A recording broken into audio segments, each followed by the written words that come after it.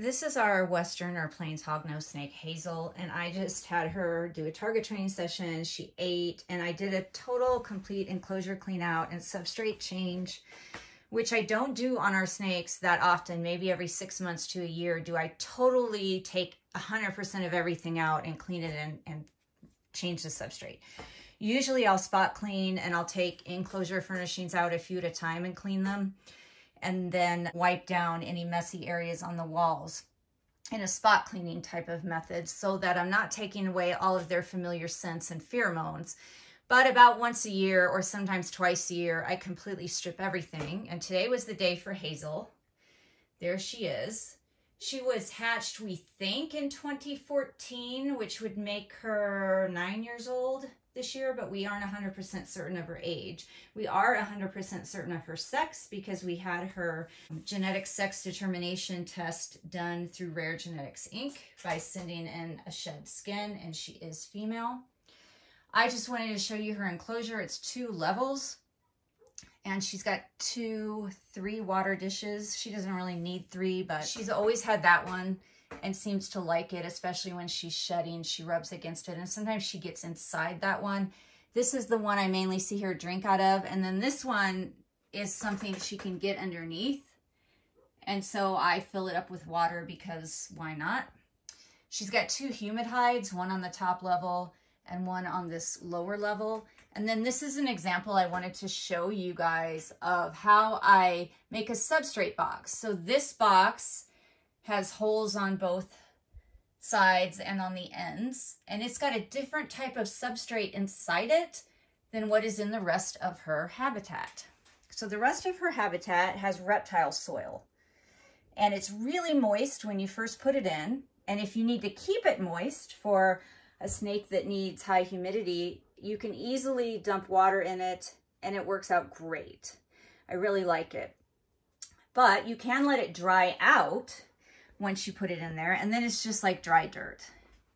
So she has aspen bedding in this substrate box, and it's super thick. I've probably got 2 or 3 inches of aspen bedding in there for her to burrow in, and it's 100% dry. So if she wants a super dry microclimate that she can burrow and tunnel in, that is what that substrate box is for. And the rest of her area has a variety of water features, rocks, different types of hides from plastic to cardboard and to humid hides. She's got some fake plants in here. The rocks and the soil are real. She has a log there that's hollow that she can go inside, and then she has a real branch here that she can rub against. I often find shed on there when she's going through an ecdysis cycle. So she has a wide variety of things. And usually what I do is let some of this soil dry out. So she does have access to dry spaces within her enclosure, but the soil around her water dish, I usually let the water overflow when I fill it so it stays moist.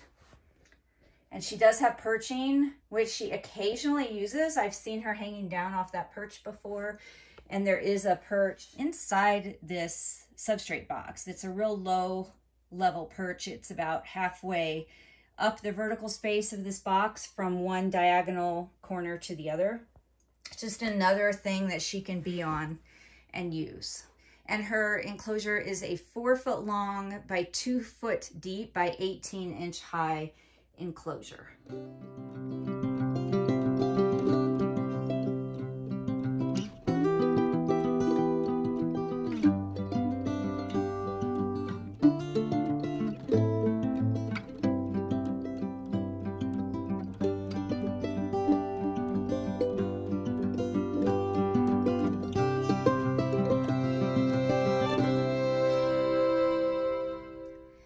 Western hognose snakes are in the family Colubridae. They're endemic to North America, and they have an upturned nose for burrowing, and they have keeled scales, which means that the scales are rough, just like a rough-scaled python or a rattlesnake or a bull snake or something else in the Pituophis genus like a pine snake or gopher snake.